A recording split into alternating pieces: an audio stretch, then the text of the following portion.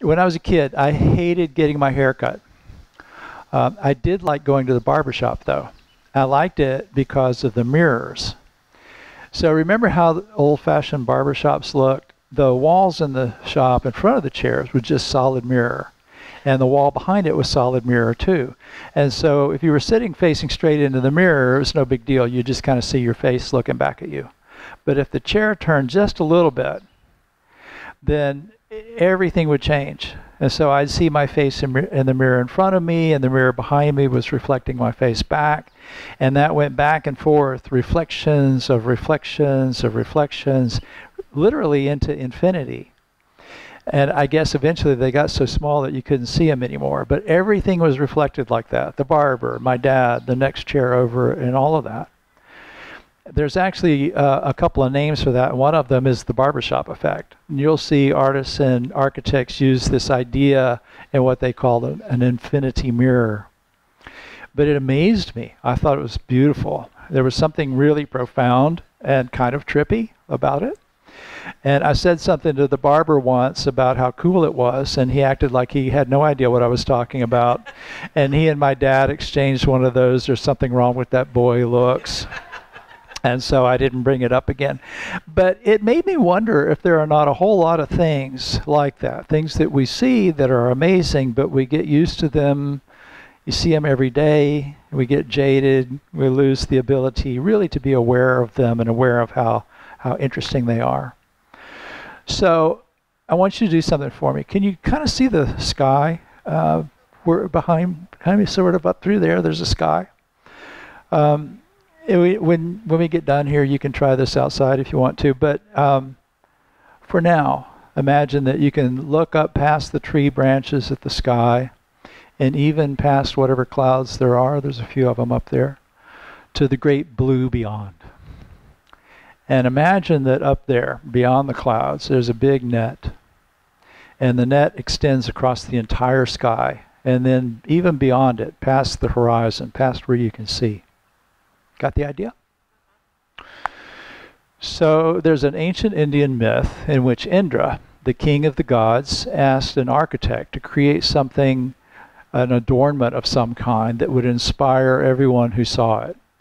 And so the architect created this vast net which he hung above Indra's palace, up in the sky, up in the heavens over the palace. And it stretched out from that point over the palace infinitely, infinitely in every direction. Spanned the entire sky, and then beyond it, beyond anything you could see, infinitely everywhere.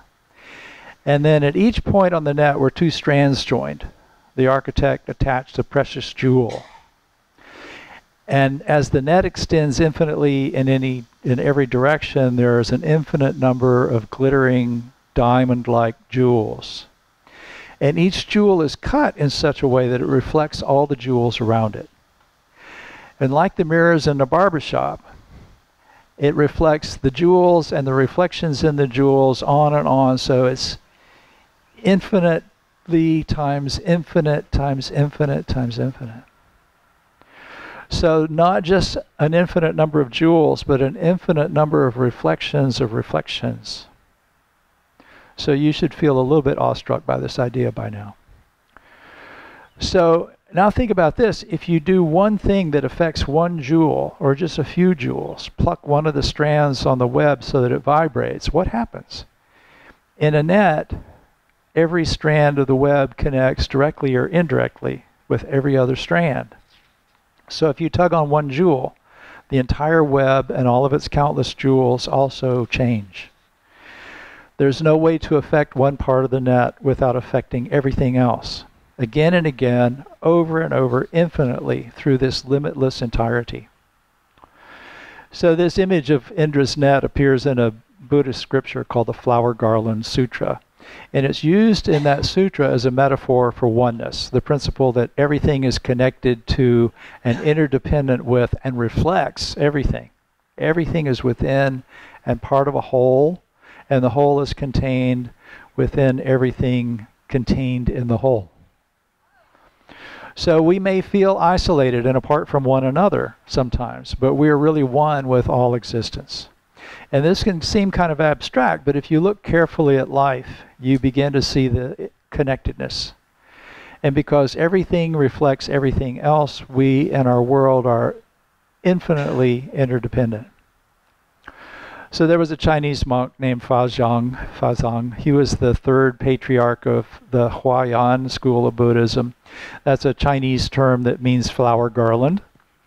And without going into a lot of complicated explanation, Fazang in this school of thought gave a lot of importance to the nature of reality and to how you resolve concepts of like emptiness with concepts like eternality of the Buddha and Buddha nature and things like that. And so his conclusions and ways of working with these ideas had a lot of influence on the evolution of Mahayana Buddhism, especially Chan, which is the Chinese foundation for Zen. So you don't need to remember any of that. Fazang was a very creative Dharma teacher who found interesting ways to illustrate some of these principles. And one of his key patrons was Empress Wu. Empress Wu is notable, among other things, for being the only female monarch in the history of China. She ruled officially from 690 to 705, but she had already ruled through her husband. We know how that works, and then through her sons. And so she had sort of unofficially been the ruler of China for about 40 years altogether. And Fazang had a very unique way of demonstrating to Empress Wu the principle of interconnectedness, as illustrated by Indra's net. I want to do this one of these days. He had a room built that was very remarkable. It was square, but he had mirrors on all four walls, and in each corner, and on the floor, and on the ceiling. And then in the center of the room, right about there, he placed a Buddha statue with a lamp next to it. And so the Empress would go into this room, and no matter where she looked, she saw not only the Buddha statue reflected in the mirror, but also all the other mirrors. So no matter where she faced, she saw each reflection and all of its iterations. So this infinite reflection of reflections of reflections. And what was especially interesting about that room is that wherever you look, you see the particular, the singular object as it appears within the whole. And each individual mirror contains and reflects everything else. So this kind of expresses an interesting understanding of reality in its different forms. And Fazang in that school of Buddhism is at least partly responsible for the idea that emptiness is equivalent to the concept of oneness. So let me explain that a little bit. So basically there's this attribute of existence called emptiness, which says that nothing has an inherent, permanent, discrete, separate self. So conventionally we think we have a self, and we tend to think of that as sort of a thing, separate from other things, which also have some sort of inherent selfness. But the Buddha saw that what we think of as a self is really a compound of other compounds. So things that come out of the air and the water, the ground, and so on. Along with ideas, perceptions, feelings, and awareness. And none of those things are really specifically ours, since we're exchanging them constantly with the environment around them. It's really kind of easy to feel that when you're someplace like this, and you can see that you're breathing the oxygen created by the trees, and in turn they're taking in your carbon dioxide, and so we get this sense of being a part of something in this really kind of tangible way. And all of those things are affected by everything else, and since everything is constantly changing and everything is affected by everything, then like the jewels on Indra's net, we all reflect and are in turn reflected by everything else in the universe. So this is interesting, but where does it stop being an amusing intellectual exercise and become something that we can live?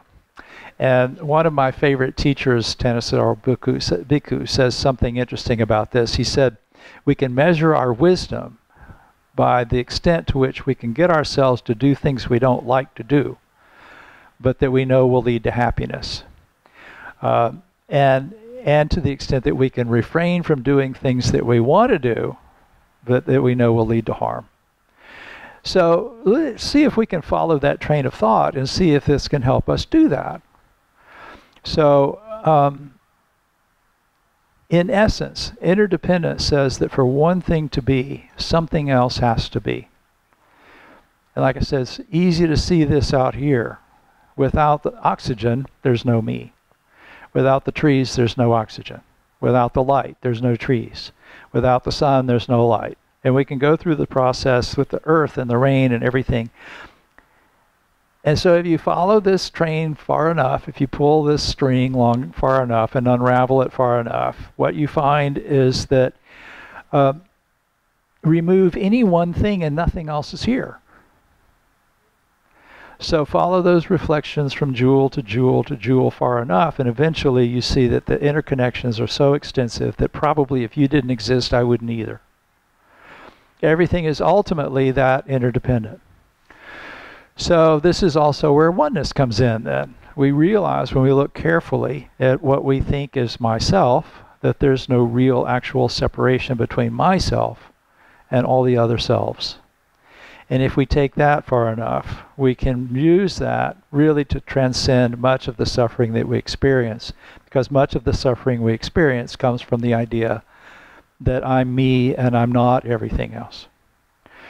There's a famous teaching on emptiness that says that when the Bodhisattva Avalokiteshvara, who's the sort of saint of compassion, realized emptiness, that was enlightenment. So knowing emptiness, he was freed from fear, freed from stress that arises to clinging from things that are ultimately empty. So, armed with the wisdom of emptiness and oneness, we can transcend a lot of our difficulties. We can realize our Buddha nature, which is just our true nature, our true purpose. Your Buddha nature is your authentic self, free from clinging to ideas like self. So the problem with Indra's net is that we are looking at it from inside it. And so it's hard to see how brilliant it is if you're identifying with one of the jewels in it and not seeing the others as being related. So we get to be kind of like the barber who no longer sees how amazing the mirrors are. Zen Master Dogen had an interesting comment on this in an essay where he really kind of laid out what Zen was about. He said, when you ride a boat and you watch the shore, it looks like the shore is moving. But if you can keep your eyes closely on the boat, you see that the boat moves. And similarly, if you examine myriad things, everything, with a confused body and mind, you might suppose that your mind and self are permanent. But when you practice intimately and return to where you are, it's clear that nothing at all has an unchanging self. In other words, when you look clearly, when you become still enough to see the entire net of existence and not just your own place in it, you start to see the whole.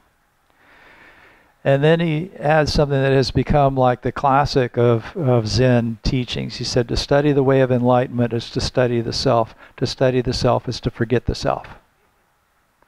To forget the self is to be actualized by myriad things. And when that happens, your body and mind and the body and mind of others drop away. So you can experience that just by kind of forgetting yourself as you immerse yourself in your purpose and what you're doing. Musicians experience this all the time when suddenly they'll say, you know, I feel like the music is playing me. And if you've ever done something that you just really love doing, that you can really fully engage in, you'll forget yourself for a little while and you get into this kind of flow of experience.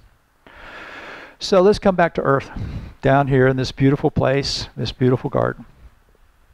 When you pay attention to the natural world, you start seeing connections between things.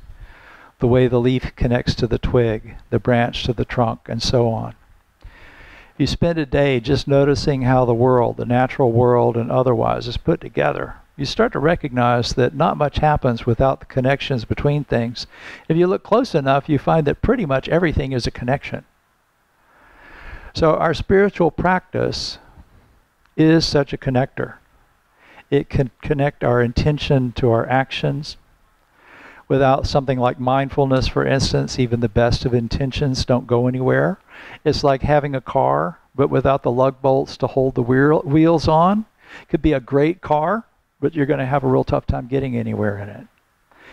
And so sometimes in my tradition, we'll talk about our spiritual practice as the way of oneness. We acknowledge our oneness with all beings and our sense of community with all life. And it's not just we're all one community or whatever. This is true, and this is a good thing too, but it goes beyond that. We're part of a whole, and the whole is reflected in us. Just like Empress Wu's Buddha statue reflected in each mirror, which in turn reflects the entirety. So what there's a psychologist named Ronald Nakasone who talks about this in terms of kind of the ethics of how we live, and he put it really well. He said, what affects one member of the community affects me. What I do, in turn, affects every other link in the web. Tug one strand and the whole web vibrates. Since we're all inextricably bound together in a community, what affects one link affects everyone. The idea of an interdependent universe means that the dignity of all humanity rises and falls with individual actions. That's kind of the important thing in this. The dignity of all humanity rises and falls with our individual actions. So ultimately, we come to understand the universe as an expression of the karma of a universal goodwill that labors unceasingly to lead all beings to spiritual peace. I like that term, karma of universal goodwill. We can see karma working in kind of universal ways that are not always based on goodwill. But this idea is present in all the world's major religions in one way or another. It doesn't mean just going around feeling groovy all the time. It means acting in the world in a way that is loving. So once you begin to see yourself as an instrument of that karma of universal goodwill, then a natural extension of that would be to let your compassion manifest in social action. The Buddha was kind of an activist. He encouraged others to practice both for their own benefit and for the benefit of others. And he pointed out that to protect one's own virtue, in other words, your ability to make good, strong, ethical, and moral decisions, is to protect others. And so he equated non-harming as an act of generosity. In refraining from doing harm, you give freedom from danger, from animosity, and from oppression. And in giving this gift, he gains a share in limitless freedom from danger, animosity, and oppression. I have an old friend who posted something on Facebook earlier this week. He said that he keeps having this dream that he wins the lottery, and he wins lots and lots of money, and then he spends the next day going around giving everybody he knows $1 million. And then he wakes up and he realizes it was just a dream, and he's very sad. And so I messaged him and I said, well, just be nice to everybody. Because one act of kindness, you never know, one act of kindness could be worth $1 million to somebody.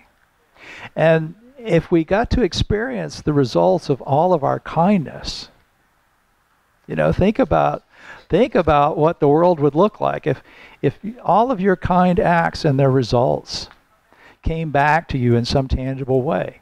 What would that look like? It would probably be pretty beautiful when you think about how it compounds, and this jewel vibrates that jewel, and it's all reflected back to you. That would be pretty beautiful. So Dogen said all sentient beings are aspects of enlightenment. Great enlightenment right at this moment is not self, not other. It's not always easy to see this because some sentient beings out there seem like they're anything but awake. And sometimes our awareness of them shows up first as anger and things like that. But if I practice with this idea that I'm not separate from others, then my actions will arise out of a place of love and compassion. And then hopefully when I do take action, I'll take loving action. So thank you very much for your attention. I'll close with the benediction. Moment by moment, may we realize we all walk on the same earth. Moment by moment, may we remember that we are one under the blue sky. May we appreciate each moment and the connections between them, and may we recognize each one as sacred. We surround all beings with the infinite light of wisdom and compassion. Particularly, we send loving thoughts to those in our community who could not join us today, to all beings living in ignorance, and to all who are seeking truth. May penetrating light dispel the darkness of ignorance. Let all karma be resolved and the mind flower bloom in eternal spring. May our efforts here today recognize all spiritual teachers of this community, and may their vows be fully realized. We pray for the health and well-being of those suffering from diseases of body, mind, or spirit, those ministering to the sick, those grieving for loved ones lost, and those comforting those who mourn. We pray for those suffering from violence and those who grieve for them, for those living in oppression, for all who are imprisoned, and for all refugees from hunger, war, and catastrophe. May they be serene through all their troubles, and may we ascend to the throne of peace and realize the enlightened way together. Even that mosquito.